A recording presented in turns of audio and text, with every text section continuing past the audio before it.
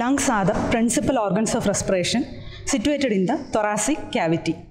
Features of left lung. The left lung is longer, narrower than the right lung, and it weighs lighter compared to right lung.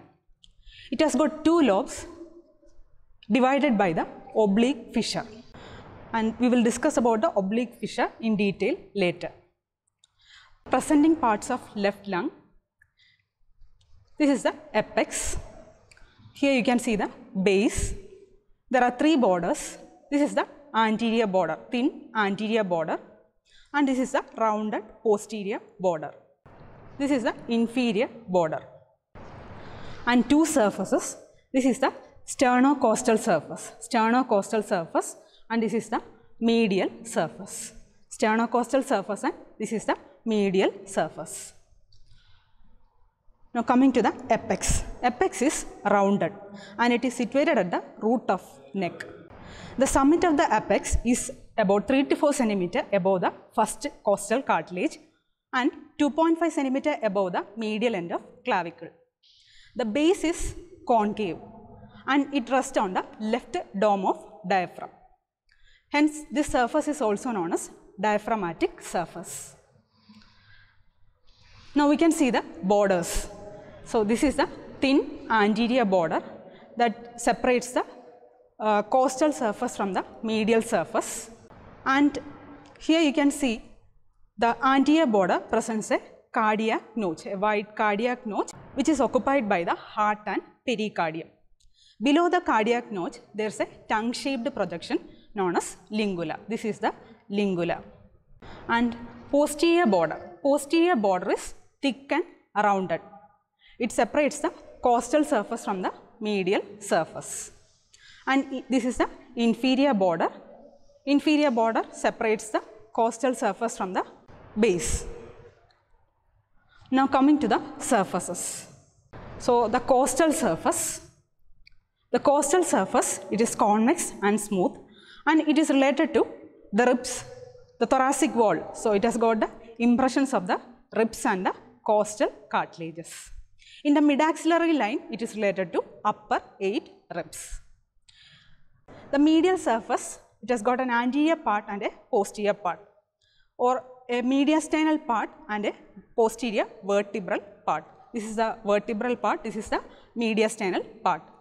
The vertebral part, it is related with the bodies and intervertebral disc of upper 10 thoracic vertebra. And the mediastinal part, it presents the hilum and the impressions for the mediastinal structures. And first we can see the structures at the hilum. So this is the anterior side and this is the posterior.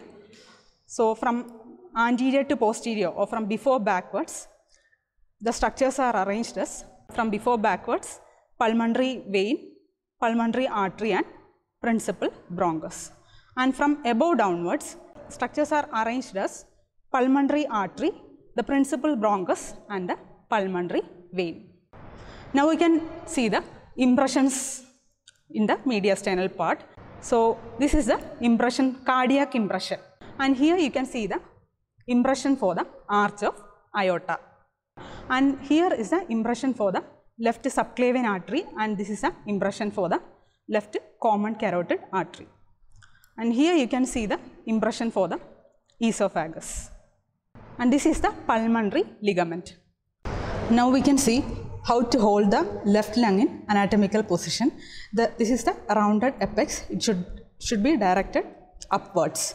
This is the superior side, so it should be directed upwards, and this base should be directed downwards. This is the thin anterior margin which should face forwards, and this is the rounded posterior border which should face backwards. This is the costal surface which should be directed outwards, and this is the medial surface, and the medial surface should be directed inwards. So this is the anatomical position of left lung. Now we can see the oblique fissure. The oblique fissure begins from the mediastinal surface. This is the medial surface, and this oblique fissure begins from the mediastinal surface, passes upwards and backwards, cuts the posterior border, and it follows downwards and forwards along the costal surface, coinciding with the fifth intercostal space in mid-axillary line. And finally, it cuts the inferior border. Thus, the oblique fissure divides the left lung into two lobes. So, these are the important features of left lung. Thank you.